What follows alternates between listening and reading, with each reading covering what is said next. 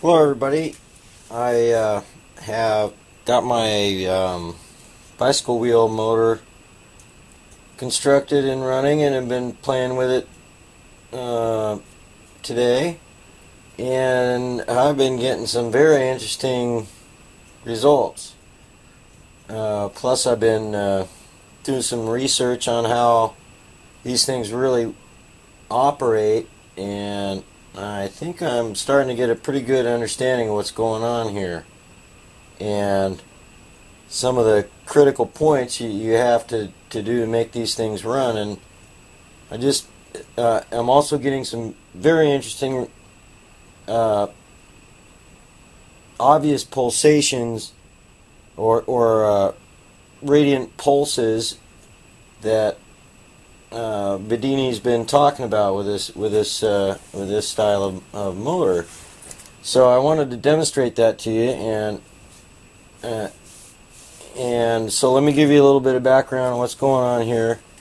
Right now I'm showing you the voltage of the battery that I've actually recovered and have been driving this motor with, and my hard drive motor here.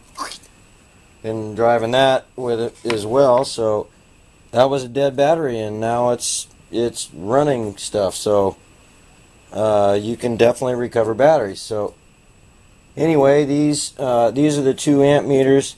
This one's showing the draw from the primary, and this is showing what's going into the secondary. They're both in 10 amp mode right now because I want to show you the difference and some things that go on when it goes backwards and forwards. So what's going into the battery is not going to be completely accurate. You're not going to see the subtle changes in it, and I'll change that later so you can see those changes.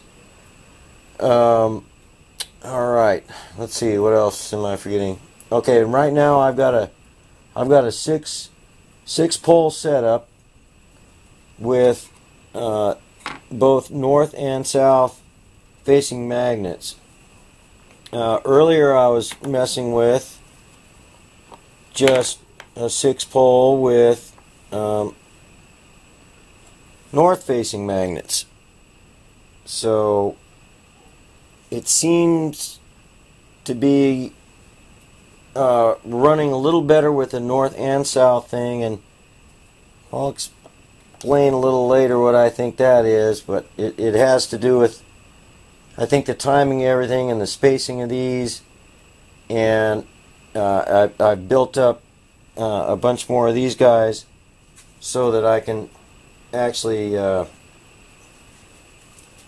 close the gap so that things are firing a little more quickly, and that has to do with the fact that I'm only using one coil. If I had multiple coils going on, that would not be a factor from what I'm understanding. But since I have just one coil, there's such a distance between the 2 magnets that this thing really can't run very fast. And right now I've got it set up to run pretty much as fast as I can without having any resistance on this circuit, because at the moment I've got a 4.7 ohm resistor on this thing, and that's it.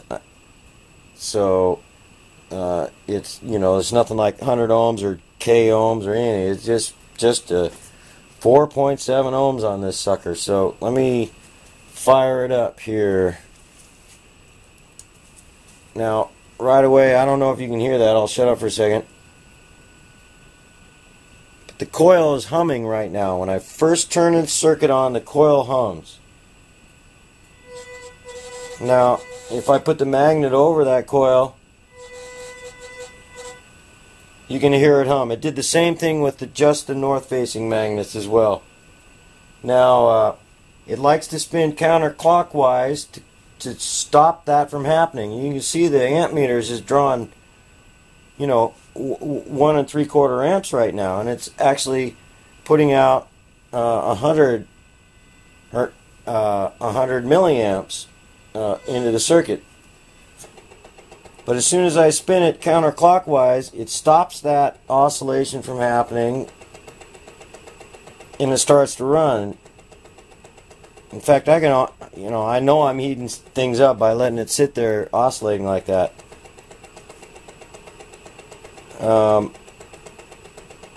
What I've done, I can spin this really fast, but it basically settles out to about where it's at right now. Actually, it fluctuates. It goes like between 18, 16, or 18 and 15 or so. It sits there and fluctuates.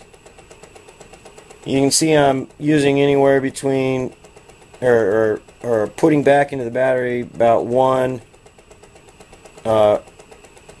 anywhere from 1 or 10 milliamps to 20 milliamps or 19 or whatever.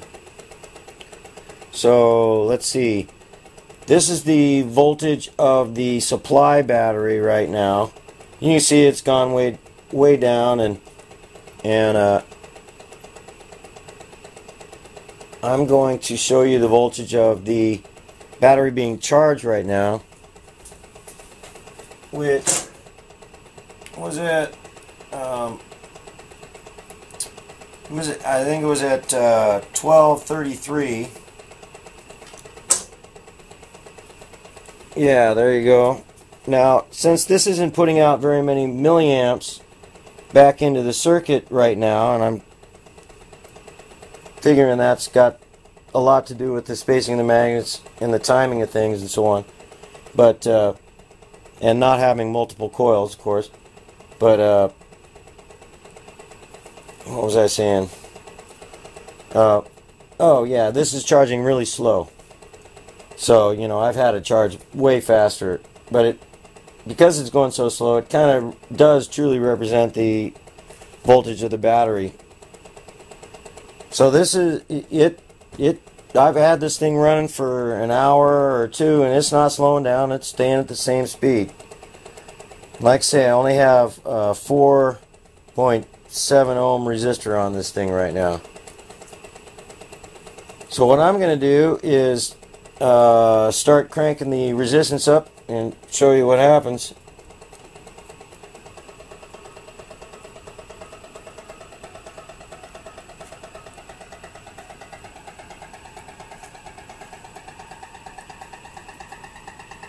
So basically what I've done is I've added 50 more ohms, which is pretty close to what I had going. I'm doing that with my variable resistors. I was doing it with just a static resistor before.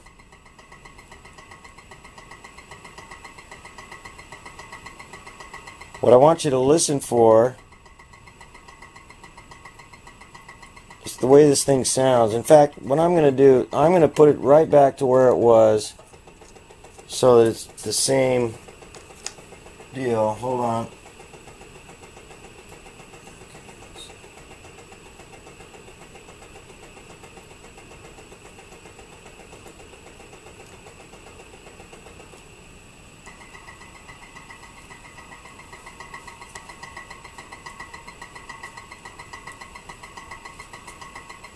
I'm going to let it settle out here for a minute. I'll probably do some editing on this video, so it's all live though. I'm not pulling anybody's leg. And I want you to listen to the sound and watch the meters pulse. You can see that they keep fluctuating, and that it seems to almost correspond to the pinging. I'll shut up for a second.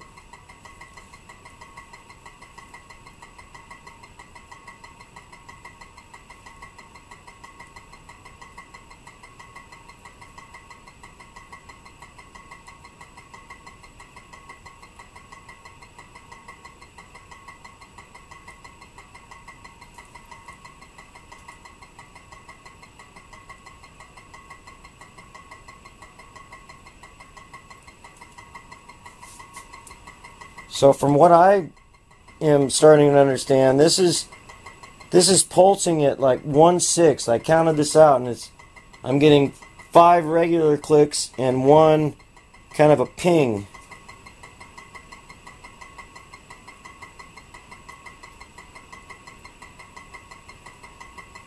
I'm pretty sure the bicycle wheel is accentuating that ping, and I think that ping is the pulse you're trying to get out of these things.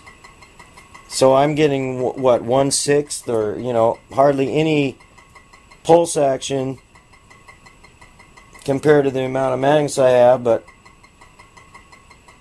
that's what you're really looking for. You want to see that pulsing. I mean, you can see how the amp draws are pulsing. You're not really seeing it in the voltage because it's not putting that much out. So you would see it here too if it was putting more milliamps out. But I thought, wow, this really demonstrates what's going on here, and I'm going to improve this, and I got lots of ideas how to make this thing run better and add extra coils, but I think this pretty much shows the concept of what you're trying to achieve. I'm going to be quiet again so you can listen to the sound.